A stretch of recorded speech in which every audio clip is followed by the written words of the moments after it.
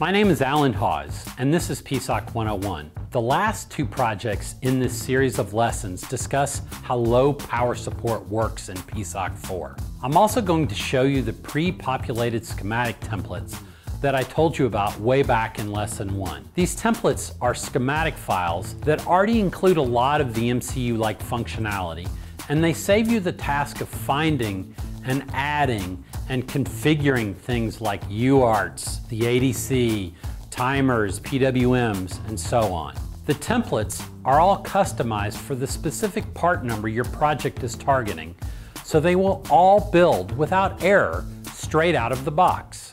In this lesson, I'm going to show you the power consumption savings you can make by switching the part into sleep mode. In this mode, the CPU is turned off, but all the other hardware in the chip is still running. Many of the lessons we did in this series would have run perfectly well if you had entered sleep mode rather than executing an empty infinite loop with your CPU.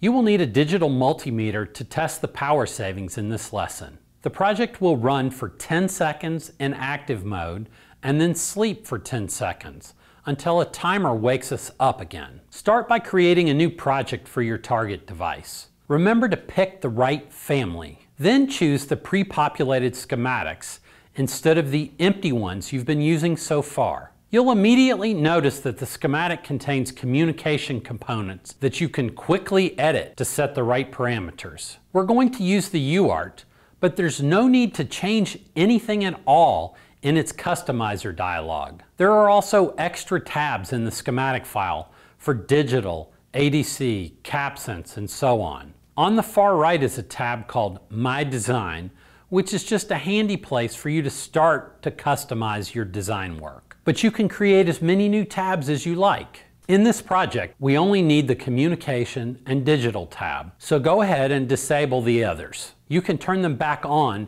if you ever want to extend this design with new functionality.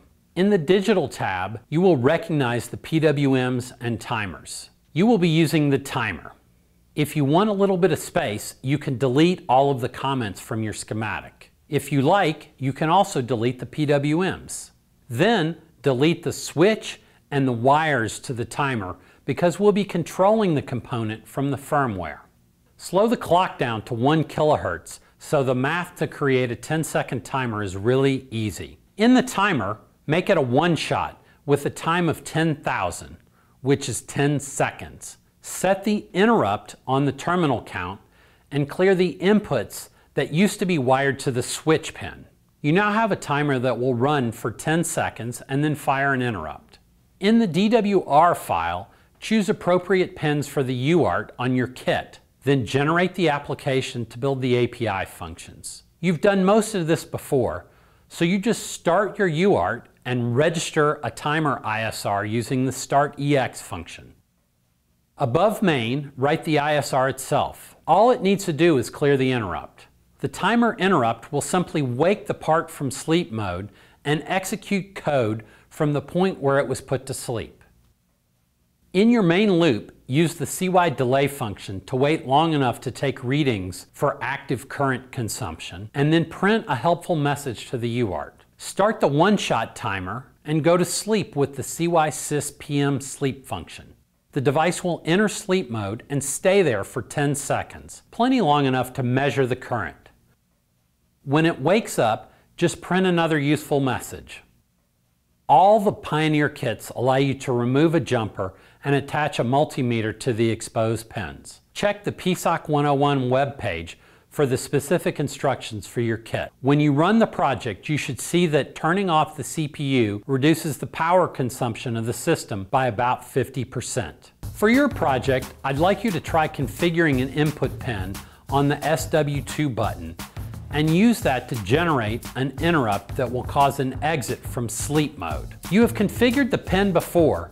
Remember to set the drive mode and enable interrupts on the falling edge. And then map it to the SW2 switch in the DWR file. As always, you're welcome to email me at alan_hawse@cypress.com.